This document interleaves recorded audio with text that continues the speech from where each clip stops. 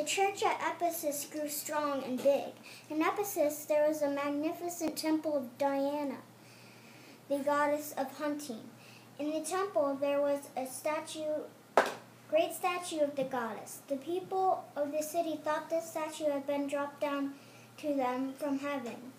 This temple was famous, and many people came from far away to worship there. Before going home, many of them bought a little silver statue or image of Diana to take back with them. The men who made these statues became very rich, for all the people thought they had to have a statue of their goddess in their homes.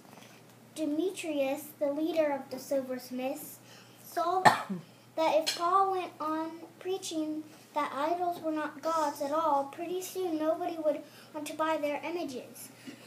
So he called a meeting of all the silversmiths and said to them, "You know that we get our money by making these images. You see and hear that not only here at Ephesus, but through all of Asia Minor, this Paul has been telling people that idols made by men's hands are not really gods at all. If this continues, nobody will want to buy our images of Diana. Before long, the temple of our goddess, where all Asia and the world worship now, will be laughed at."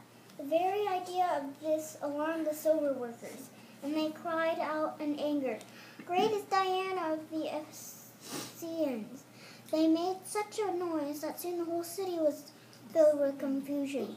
The mob caught some of Paul's companions and rushed with them to the open air and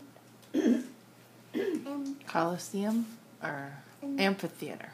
Amphitheater.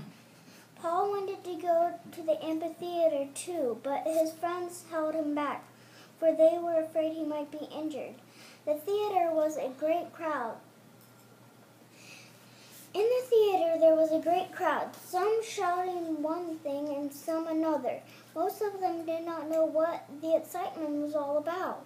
A man called Alexander came up to the platform and tried to talk to the people.